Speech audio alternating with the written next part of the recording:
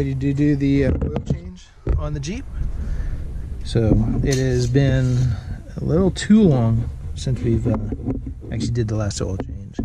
So we're going to go ahead and get started with that. Going to be putting in AMSOIL engine and transmission flush into the engine, letting it run for about 15 minutes, get it flushed out because it has been a while since we've done an oil change on this, just to get everything flushed out of there. So we'll go ahead and get that started.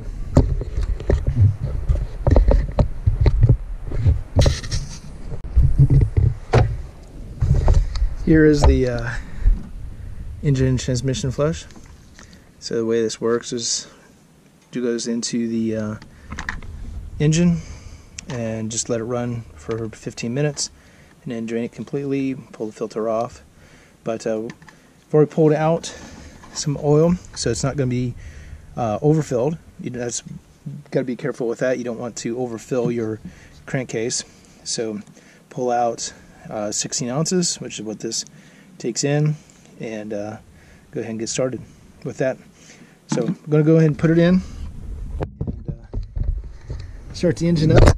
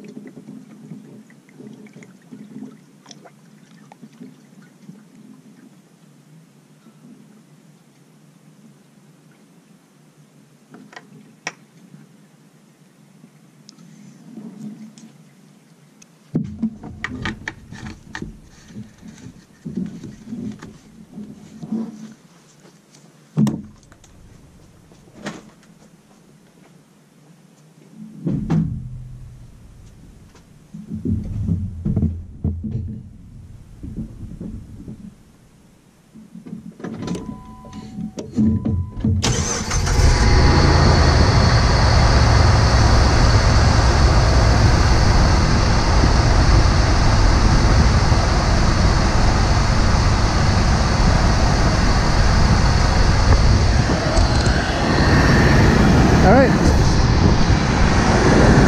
we'll be back.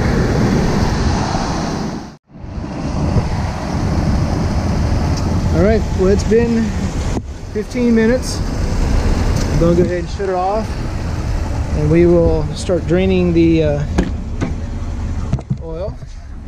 So we're sitting here with, what's that say, 43,635 miles. It's not too bad, but this is not a daily driver, as you can see with the lift, but it is a fun vehicle to be in. So here's the drain plug we're going to work with, 16 millimeter. So you got the drain pan set up. Hopefully we'll keep our splashing to a minimum.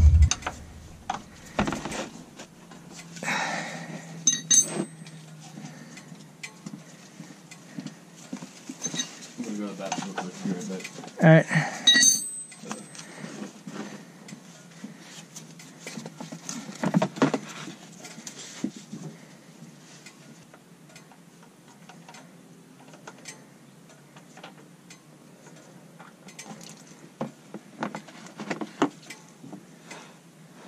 All right. Got that draining started.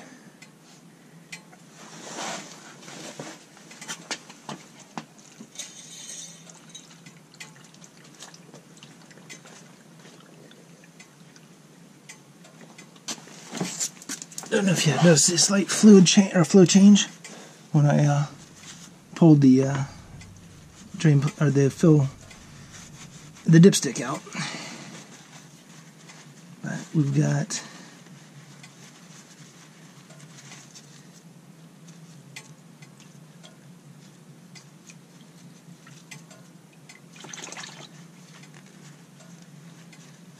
pretty good flow going there.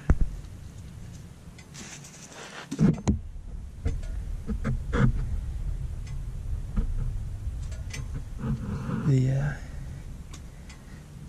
oil filter is right up here on the side. Can see it right there. Starter right there. I run a filter magnet. Pretty straightforward. Different people stay with it not to do anything, but you know what? It gives me a little bit of extra protection against any metal contaminants in there. At least ferrous metal. I'm all for it. But gotta see the pinion seal's been leaking in front. The back's not too bad there, but we'll get those replaced later. That'll be a different video. But while this is draining, let's see if we've got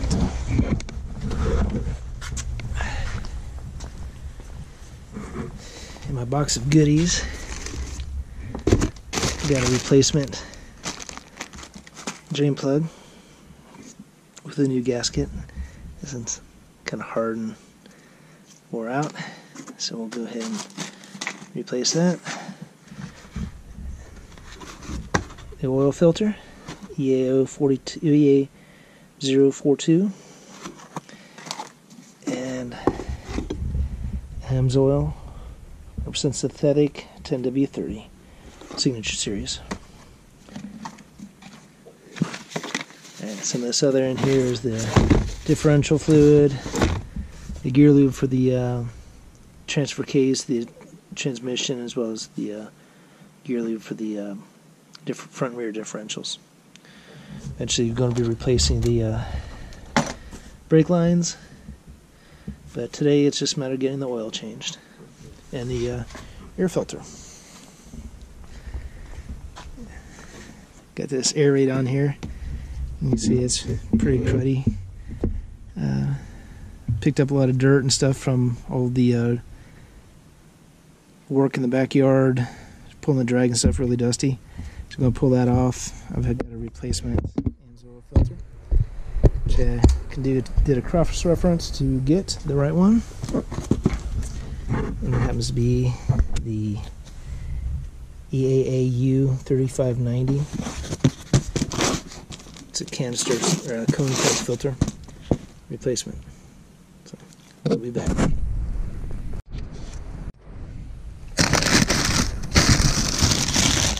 Here's the new AMSOIL air filter.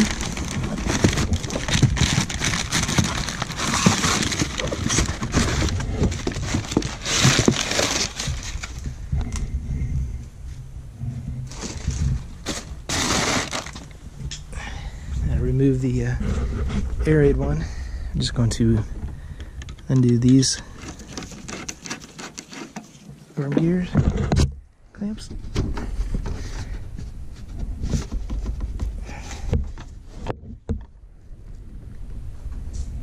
Get to undo that bolt down there, and we'll pull this out.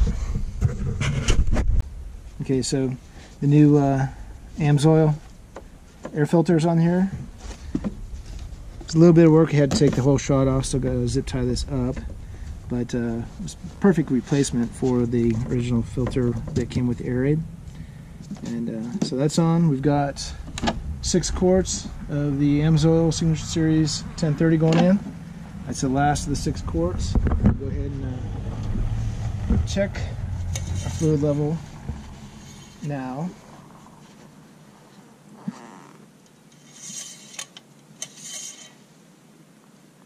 So looks like we should be good.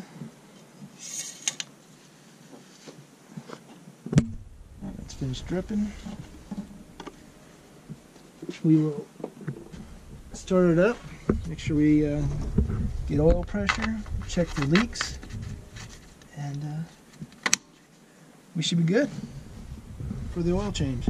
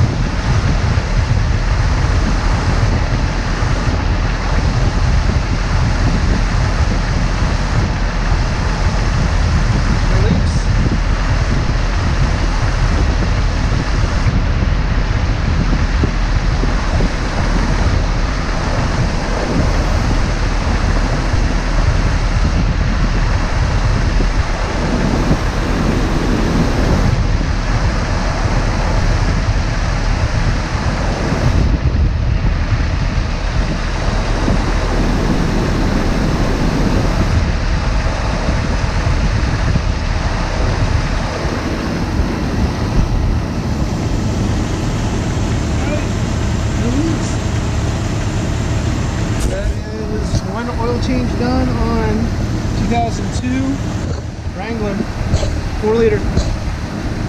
Thanks for watching.